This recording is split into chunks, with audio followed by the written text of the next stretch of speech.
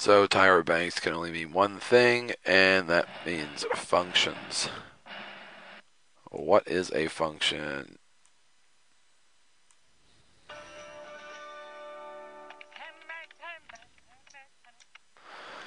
A function is one set of data to another set of assigned data is a function. For every x, there is only one y.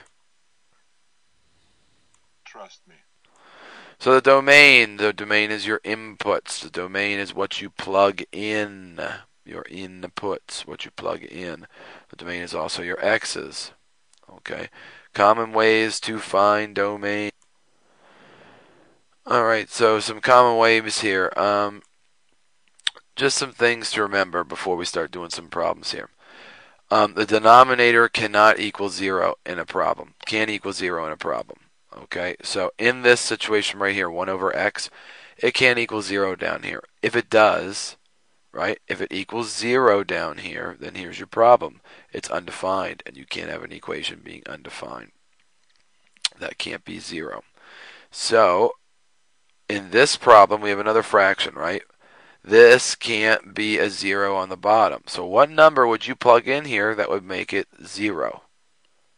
Well, to find that out, x plus 2 cannot equal 0. That's the equation that we're solving because it can't equal 0 on the bottom. I minus 2 on both sides. We find out that x cannot be negative 2. Here's what that means. Any other number in the world I plug in there will work except for negative 2. Just like up here, any number in the world will work for this problem except for 0.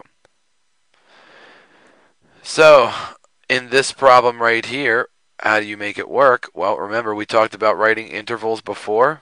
Well, this is how you write the interval. I can plug anything in except for negative 2, right? Which means I can plug in negative billion, negative million, negative 100. And I keep plugging in all those values until I get to negative 2. I can't plug in negative 2, which is why I have the curved bracket. I skip over negative 2, which is what that means. I'm skipping over negative 2, and it could be negative 1, 0, 1, 2, 3, a million, a billion, a trillion. So this is basically saying that every number works except for negative 2, and that is like a gap, like I'm leaping over the negative 2. This root, what you need to remember about square roots is that the number needs to be greater than or equal to 0. Greater than or equal to 0. Okay? So, the square root of x minus 2, what we're saying is x minus 2 needs to be greater than or equal to 0. So I add 2 to both sides, so we figure out that x has to be greater than or equal to 2. So what that means is it can be 2, 3, 4, 5, 6, 10, a billion, a million, a trillion. Alright, that's what it means.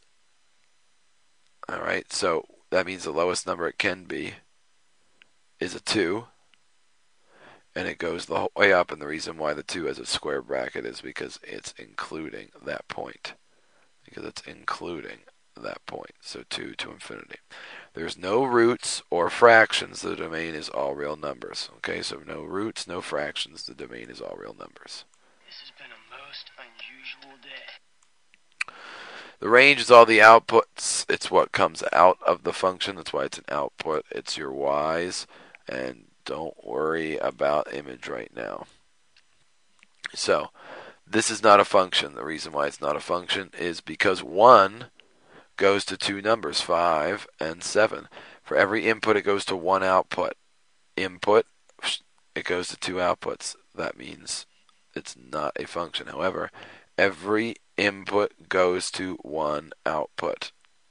So, that's why that one is okay, because every input goes to one output. Michael, I'm getting some unusual So, taking a look here, why don't we stop for a minute and we will continue on here with example 1 and the rest of these examples when we come back.